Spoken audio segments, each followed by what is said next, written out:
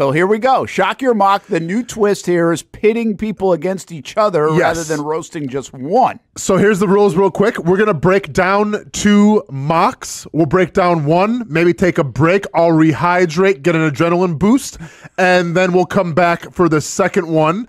A little background real quick. Me and Hamby were supposed to create a song. Hamby was on vacation, you know, doing Hamby things. So I let the people, so I decided to go with an AI program to create our song. So all I did was, they asked for lyrics. I put Brent and Austen, hip hop style, shock your mock. What we're about to hear is what we get. Like, there were no adjustments here, that was it? There was no adjustments. I'm washing my hands from this. If you hate this song, don't blame me, blame AI. Maybe it's a good test to see, like, hey, are we to the point where AI can take over yet? Or am I still the master songwriter when it comes to shock your mock? Are there lyrics? There's lyrics. Any swearing? I don't think so. I didn't check. I don't know. We'll see. Brent, it's shock your mock. There are no rules. Come on, man. There are no rules. Yeah. What is AM radio going to shut us down? No. We're fine. Relax. We're streaming. You see, Pat McAfee swears all the time. Yeah, good point. We're good. Yeah, we're in the attitude era here on Action Sports Jacks 24/7. All right, Casey. So with that being said, in the Kurtz corner, are we ready to go? No clue, but we're gonna find out. All right. Well, let's see. Let's start with this said theme. that many times today. Let's start with this theme song and see if the theme song works. AI theme song, and go. It's there, trust me. It's there, but we can't hear it. Okay, is it playing though? It is playing. Okay. Does that lose your vibe? No, not at all. As long as it's playing. Let's be quiet for a second. Maybe I can hear it. I'm on too much of a delay. We're on delay right now. Oh, here you go. For another season, it's Chuck your mock next in line. I'll start to block or too dark. Jaguars ready, set to chuck. Okay, I got a feel for it now. Okay, it's not really hip hop. Okay, but it's playing for the fans, right? Yeah, everybody can hear it. Okay. But for some reason in our ears, we can't. Well, it's like 50 seconds, so we should be good now, I think, right? Is it done? Keep going. Let it ride, let it ride. Okay. Middle fingers up to the haters. That's Brent and Probably a Austen. dance you'd be doing with it if it was playing. I like that. Yeah, we can't hear it. And you're still dancing. I feel like it should go something like this. I can't wait to go back and watch and see if you're on. We're back. We're good? Okay. Yeah, so that was a Shock Your Mock song by AI. I have a couple of them that AI has put on. So We got a 10 out of 10 there. I oh, think. really? Wow, that's super. Jeez, okay, that's generous. Either that or they were talking about something else. Well, Brent, and I also have a country version of that too that we can play tomorrow. So I can do a little like a hoedown. I'll bring my hat and boots. Yeah, exactly. There we go. So, whew, okay, so that was the song. Are we able to get? Oh. Say no more, man. So this first mock draft, let me go ahead and give this guy a little credit, Brent, because we do have to come up with the authors here of who actually put this, well, is it a monstrosity or is it a gem? We'll find out in a second. Brent, feel free to talk while I got it right here. This is from Eric at TaxDoctor1. Now, Tax Doctor. I know it's tax season. Not off to a good start with the name, though, right? I mean, come on, you hear tax doctor, you think bad things, right? It's not only that, but I mean, the tax guys say they're so busy this time of year that they can't even function or do anything or eat or sleep or anything. Well, that's but a good he had point. time to do a mock draft. And believe me when I say, according to his profile picture here, I mean, the guy's rocking the suit and tie, so he checks out, all right? So this guy really is a tax doctor, unless he just has some really good fashion sense. Nevertheless, Brent, let's go to Shock Your Mock, and away we go. Pick number 17, coming out the gates hot, helping out Trevor Lawrence, obviously. Brian Thomas Jr. Brent, your first thoughts? Yeah, like, listen, I don't mind. I think Thomas is, in our mind, is losing a little luster around here. Yeah. Because of the top three guys, and everybody now wants him to trade up top three. And, of course, the Stephon Diggs move to Houston. You're like, you got to keep up. You got to keep up. So go get me Ayuk. Go get me Higgins. And if not, go get me one of those top three guys. I think that's easier said than done for any of those kind of moves. I think Brian Thomas is going to be a good player. I like him. If the Jags ended up with him at number 17, I'm okay with it.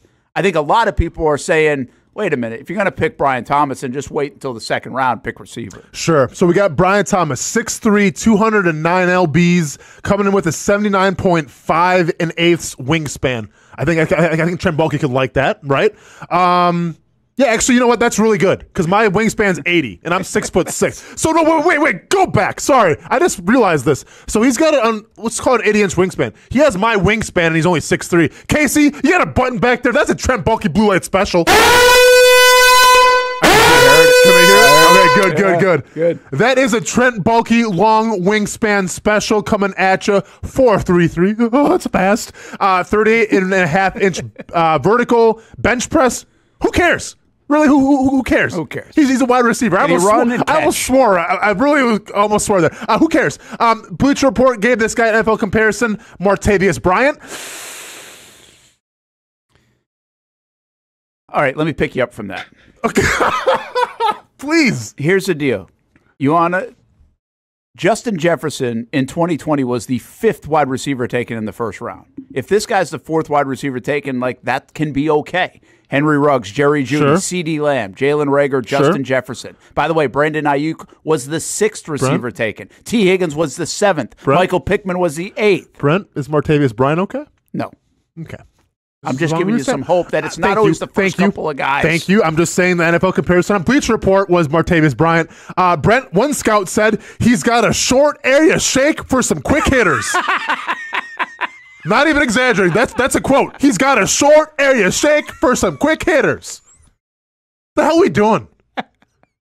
What does that mean? We've done this a lot over the years. We have not had that one. This is new? This is new. Tell me that's not going to be the next Beyonce song. Come on down a short area shake with some quick hitters. Your Mox 2.0 is already better than your Mox 1. All right, so a couple fun stats, though. Brent, check this one out. Every 4 catches, he had a touchdown. Ooh. Every 4 possessions, 4 catches, he had a touchdown.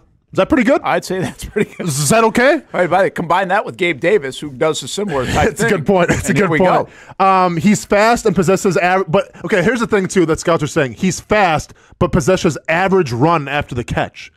So maybe, like, his arms aren't strong where he's struggling to hold on to the ball because he's like, he got in a 4.3. What do you mean you're not fast after you catch the ball? He's fast. Yeah, that's kind of goofy. That's goofy. Are they saying maybe he's more quick than fast? But Brent, he ran a 4.33. Enough said. Yeah. He may lack physicality, may not have the elite coordination for the entire route tree. Don't really care. It's time to go up there and get the ball, and we'll be fine. So that was Brian Thomas Jr. Pick 48 now, Brent. I think we're going off the rails a little bit already.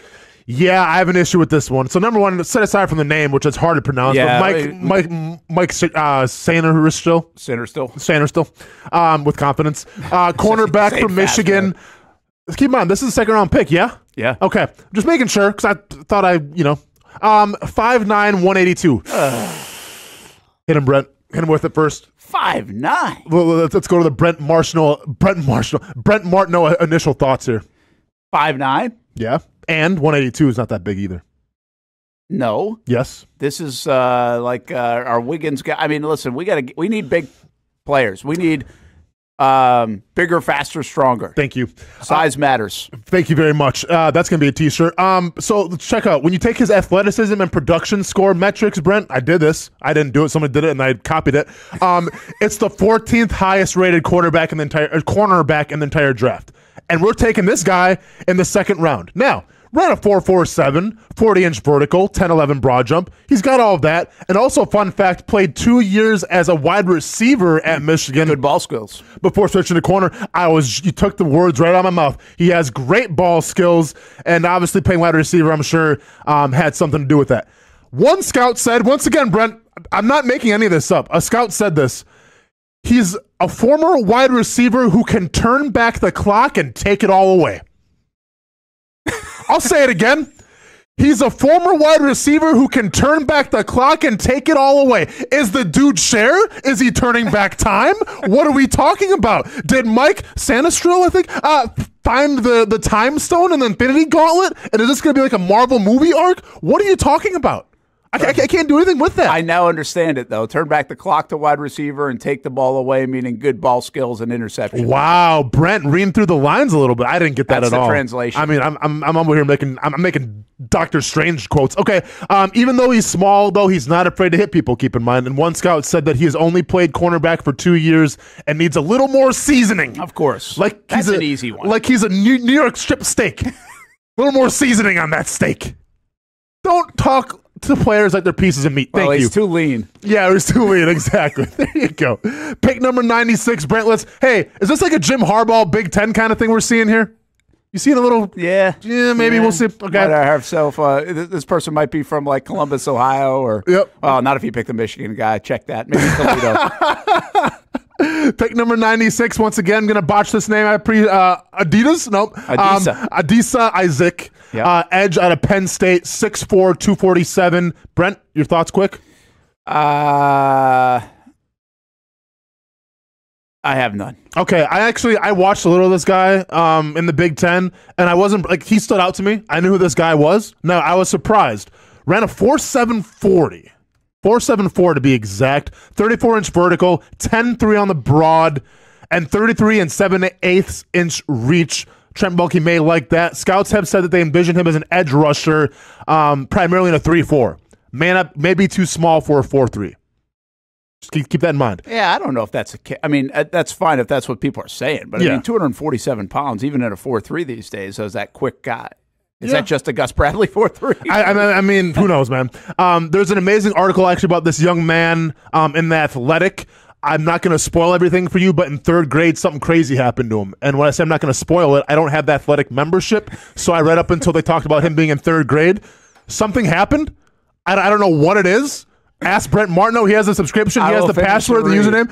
Finish the read. It could be a good one. I will. No idea. No idea. I will legitimately finish the story. No idea what happened to this guy in third grade. I have no idea. I'm curious. I was wondering where you were going with that. I was like, holy cow, you read an Athletic article. He must have got the subscription or stole mine. Wasn't going to pay the 99 cents for the month, but I paid $5 for the AI technology to make our theme song. So that should tell you all you need to know about how I feel about this whole thing. Listen, this guy could be a suitable pass rusher. He has the motor, IQ, and instinct. He has to develop a counter move. But overall, pick number 96, I'm not upset with this one. Jags get some depth right here. He can come in right away, contribute, as opposed to pick 48, where I just didn't see where you're going with that one. He's Brooklyn tough, by the way, which probably also makes him a Yankees fan, so I vote against him. Okay. But, hey, listen, third-round guy. Jags did get a Yannick Ngakoue in the third round, you might remember. That's a good point. Next pick, we got Dominic Pooney. Brent, Dominic Pooney. He's a guard out of Kansas plays football. He's a guard out of Kansas, University of Kansas. Okay. Yeah. Okay. They're pretty good. Okay. He's a guard out of Kansas, 6'5", 313. Brent, your thoughts? Yeah, I don't mind a little interior line help in the fourth round and try to hit a homer here. This is okay by me. Dom, we can call him Dom. Do we need a Dom at Jacksonville? I think we could use one. So NFL comparison is the great Dan Feeney. You ever heard of him? Yes. Oh, really? Yeah. I don't know who Dan Feeney is. Yeah. I think all of a sudden, you know who guards are in the league? Okay. Didn't he play for the Chargers? Maybe. 6'5". You're talking about Dan Fouts right now? That was a different one. Nice, Casey. Dominic Pooney, 6'5", 315, ran a 5.35. He's a guard. Who cares, right? Yeah. 8'11" broad jump, which is I've never really seen anybody get the 8s. This guy got the 8s. It's not a good thing, you're saying? I mean, not the best thing, but once again, you're a guard. 15 pounds. Well, here's my thing. If you're 6'5", 313, you're not playing tackle, that leads me to believe that you're probably not the best athlete, right? Probably not. With all due respect to guys, you know. We need some road graders, man. We need some road graders. But here's the thing, Brent. I'm glad you mentioned that. And I'm not exaggerating once again. I read 3 times in his draft profile that he has nimble feet. Nimble. Very nimble dude for his size. 313-pound nimble. So you can bring some nimbleness to Jacksonville. Maybe you can put on some kind of production of, I don't know. Give me a play. Annie? He can play Mr.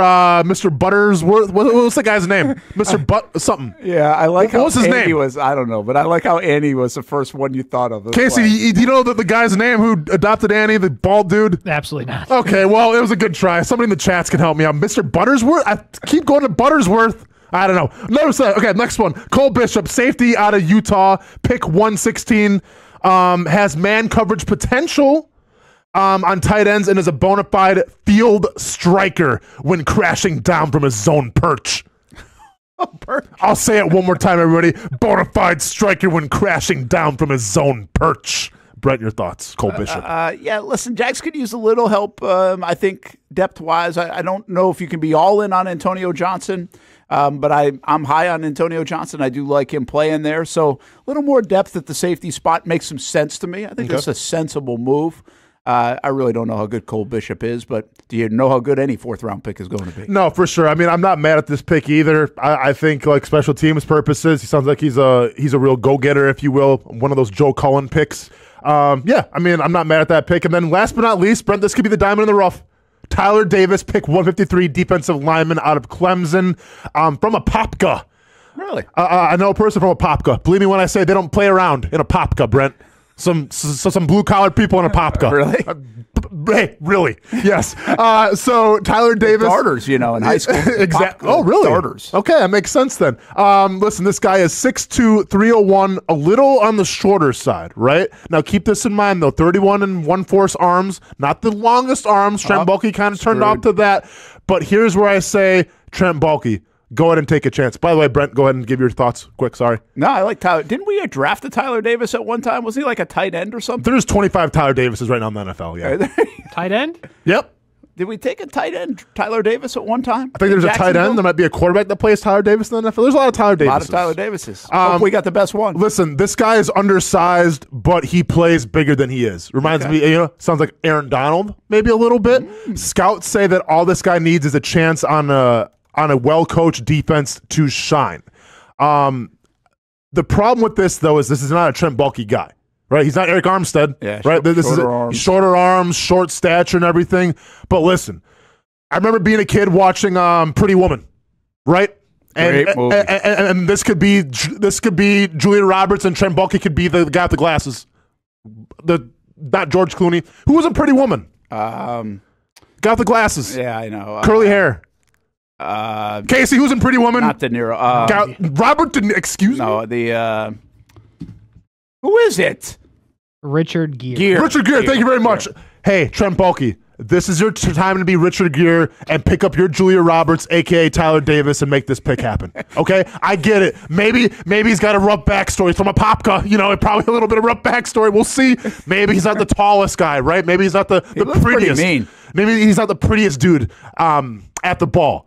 But you can, with Ryan Nielsen's help, Brent, we can take that Julia Roberts, that streetwalker Julia Roberts, and make her into the belle of the ball, if you will, and you can make Tyler Davis into a great pick. I do like the fact that you got some younger guys coming on that defensive front. I think they're going to have to develop some of that younger talent. So in this spot, taking a chance here, not a bad deal. Can you get good players in the 5th round, 6th round, and the big man spot? I think that's a little hard to come by.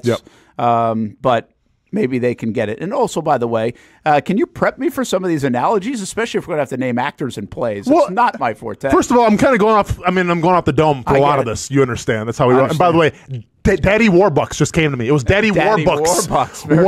By the way, you guys didn't help on that? Yeah. No one could give me you gave me a Jason L. You gave me George from Seinfeld. You couldn't give me a Daddy Warbucks, Coach Ripley? Coach Ripley came in with Richard Gere, though. He had Okay, thank you very much, man. Thanks for Pretty Woman. Fantastic movie, by the way.